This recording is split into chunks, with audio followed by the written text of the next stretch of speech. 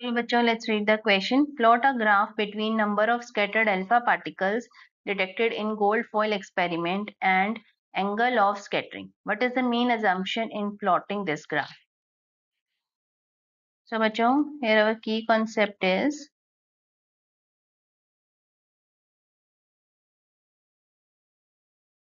the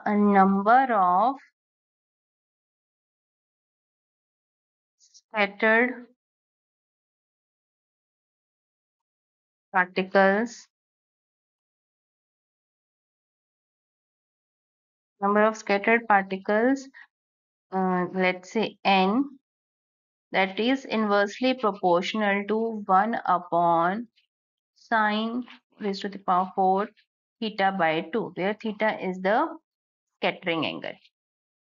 अगर हम इसके बीच में ग्राफ प्लॉट करें क्योंकि इनवर्सली प्रोपोर्शनल है,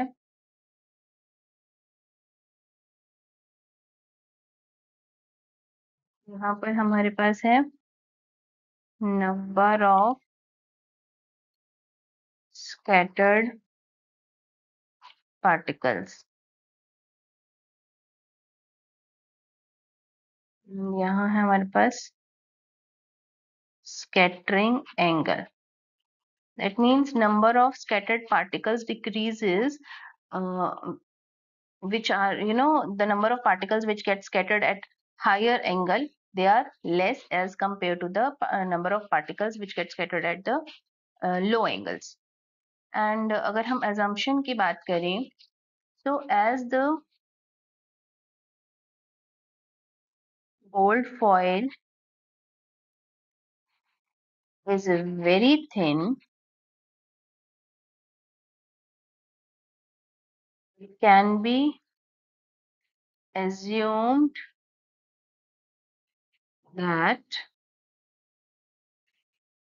alpha particles will not suffer more than one scattering. They will not suffer more than one scattering during their passage through it.